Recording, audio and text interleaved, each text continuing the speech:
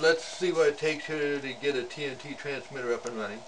You see this plate meter back here, and the reason I'm being careful is there's high voltage.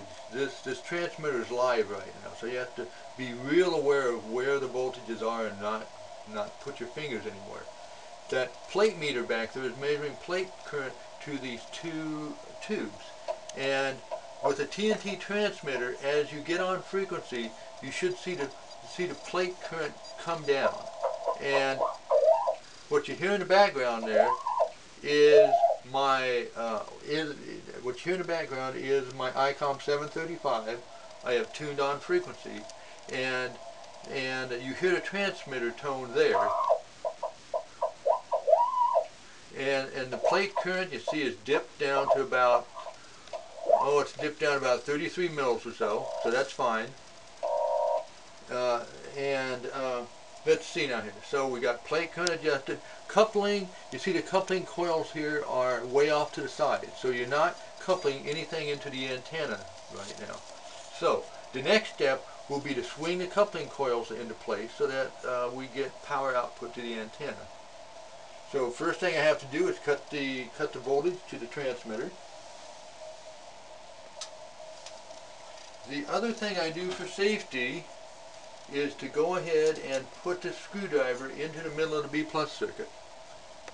Just so that this is a safety precaution to make sure I don't accidentally get things out of sequence and grab a hold of something when it's live.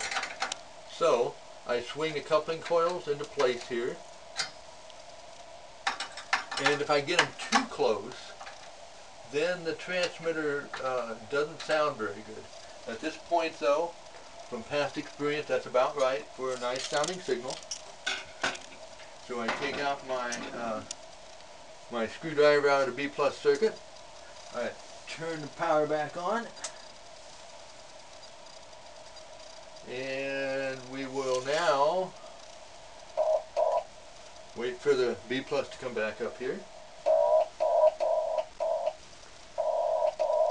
And you're supposed to back off on the loading a little bit.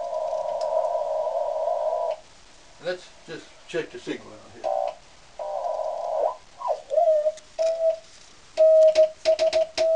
That's a nice sounding TNT signal. We are, according to the ICOM 735, we are on 3568 kilohertz.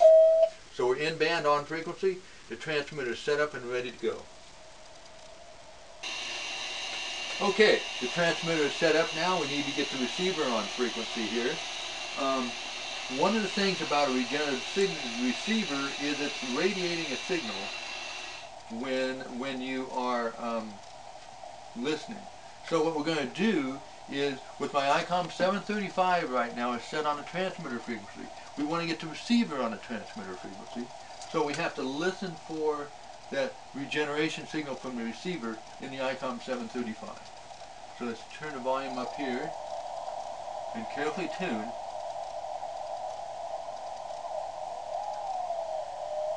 Alright, there is the SW3 on frequency now. So now the receiver is set, the transmitter is set.